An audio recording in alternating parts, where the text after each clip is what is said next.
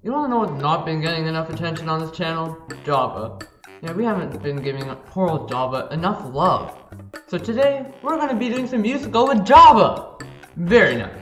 Hello everybody, I'm Karar, and today we're gonna be doing a USACO walkthrough where I go through a problem for the first time and show you guys how my thought process works when I'm approaching problems. I know how to speak. And today we're going to be using Java specifically. Sorry I couldn't get a video on Wednesday because my power was out and some nonsense. I couldn't really record a video. So sorry about that, but we're back in business. Alright, so what do we got today? Today we got the USACO 2017 January Contest Bronze. Don't be last! Alrighty, let's see. Farmer John owns 7 dairy cows. What other type of cows are there? Like, what? Dairy?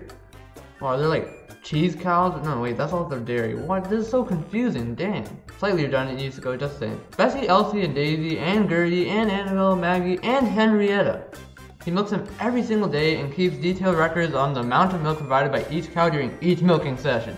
Not surprisingly, Farmer John highly prizes cows that provide large amounts of milk. Cows, being lazy creatures of course, if you didn't know that, they're lazy creatures, don't necessarily want to be responsible for producing too much milk. If it were up to them, they would each be perfectly content to be the lowest producing cow in the entire herd. However, they keep hearing Farmer John mentioning the phrase farm to table with his human friends, and while they don't quite understand what it means, they have suspicion that it may not be the best idea to be the cow producing the least amount of milk. Instead, they figure it's safer to be in the position of producing the second smallest amount of milk in the herd. Please help the cows figure out which of them currently occupies this desirable position.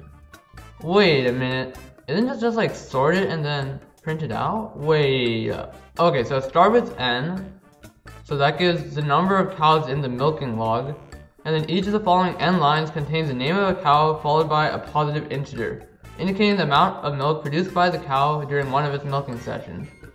Any cow that does not appear in the log at all is assumed to have produced no milk. So then we have to produce the name of the cow that has the second smallest amount of milk.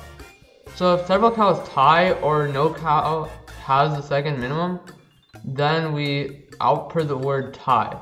Okay, so literally the n is only 100, so we can literally use n squared, n to the cubed, n fourth, so like, it doesn't even matter what algorithm we use, honestly, so this shouldn't be hard at all, hopefully. Okay, let's just go through this sample of it. I don't even think we need like a photo. Actually, let's just open Photoshop.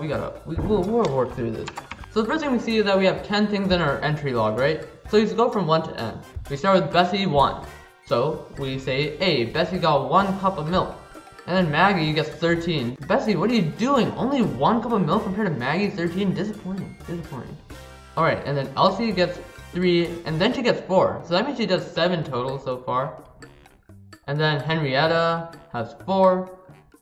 Then Gertie has 12. Daisy has 7. Annabelle has like 10. Bessie has another 6. Okay, there we go, Bessie. Bringing it up. 7. And then Henrietta has another 5. So we have 9. So let me just look at who has the second least.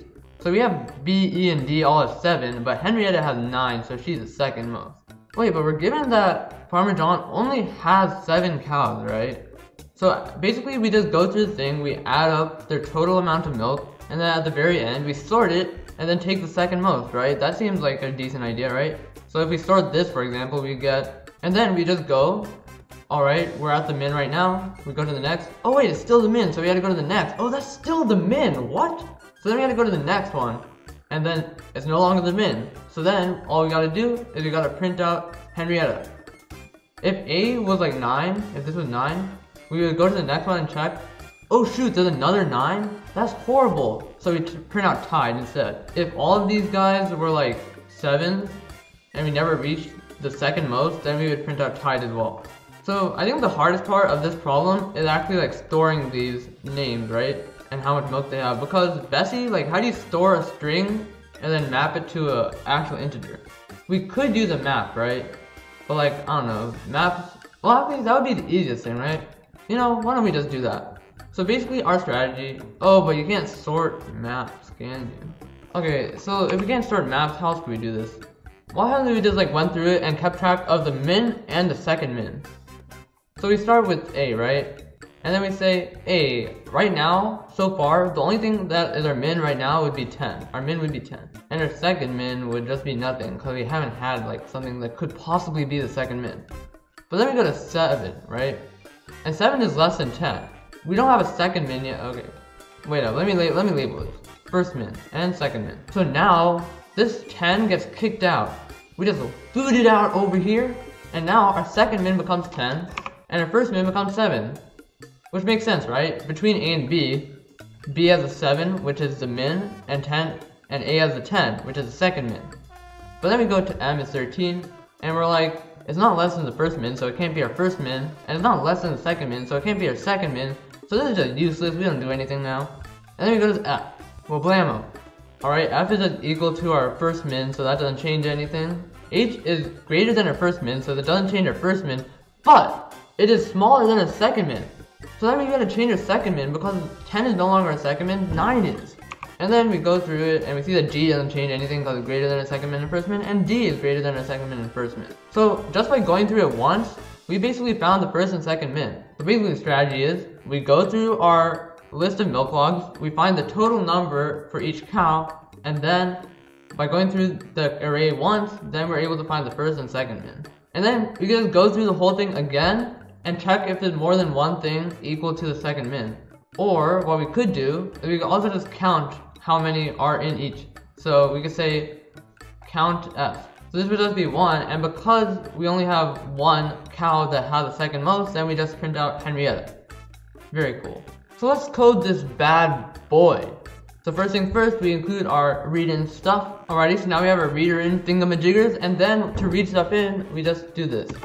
So we first have to read in our int n. We can say int n is equal to skud.nextInt. And then we want a hash map between our name and our actual integer. So we make a hash map. Alright, we got our milk produced hash map. And then we just for loop through all of our entries and see how much we're getting. So we read in our name and our milk, and then we put stuff in our hash map. We do milk produced dot put. Let us look how the hash map does its stuff. Okay, hash map Java.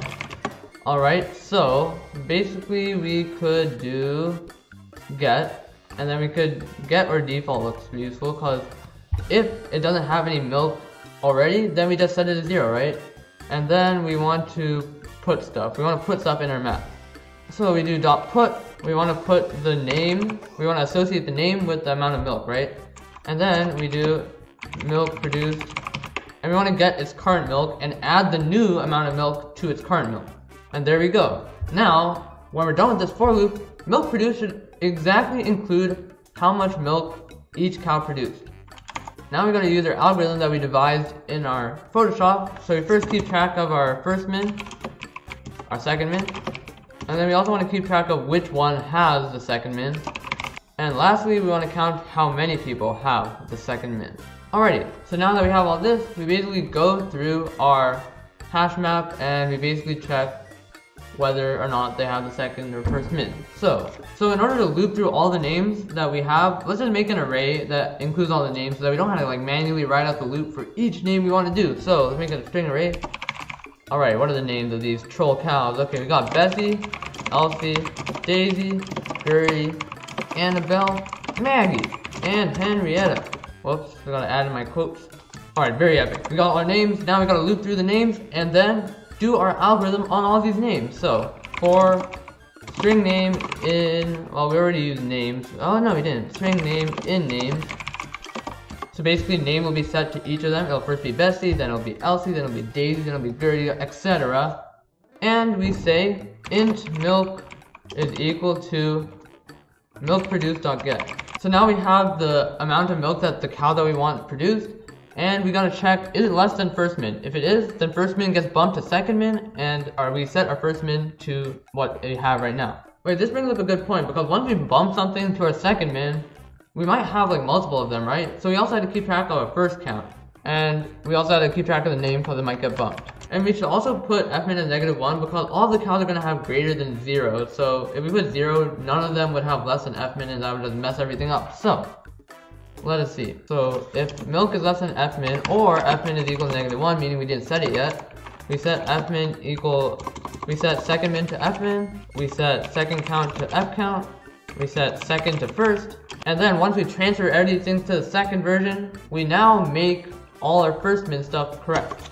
And if it's less than fmin, right, we don't want to like look at anything else. We're done with this name. So we're just gonna click continue, and basically what that'll do is it'll skip everything else in the for loop and just go to the next name.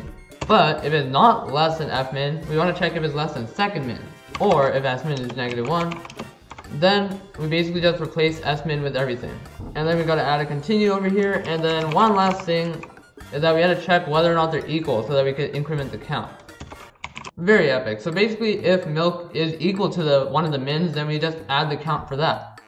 And then at the very end, we are like, if our count is equal to 1, meaning we only have 1 second minner, and our second min is not equal to -1, by meaning we actually have a second min, then we print out the name that we found. However, if we do have any of those cases not satisfied, then we print out tie. Alright, very nice. This should work. Oh, wait a minute, I'm trolling. This is not C++. Okay. We gotta use our buffered writer. Don't forget your bw.close, and this should work. Let us make a file called, what is it? Not last.in. Let us put in the sample input, and let us test this. Hold up. I know how to write semicolons, I swear. Whoops, a couple more bugs that I didn't fix. So over here, we gotta have a file writer in front of the new file. So that's one thing. And then we also gotta initialize these to some default values. Alright, let's check our not last.out. Oh, whoops, forgot. Okay, it's printing out. Alright, it's printing out Henrietta, that's good. Why is it printing out tied too? Let's see. Oh, whoops. If it gets to here, then we just, we had to put an else here, because we don't want to just do both. Alright, let's check it again. Very epic, let's go. We did it. Alright, well, let's not get too comfortable, because we actually gotta submit it. Wait, is there an end line at the end? Oh shoot, there's no end line, wait, let's add an end line. Alright, now we got an end line. Now we're good. Alright, let's download this and submit. Java. Alright, main. And, okay. Hold up, did we miss a case? Okay, I think we missed a case. Well, I should probably turn on the light. Whoops.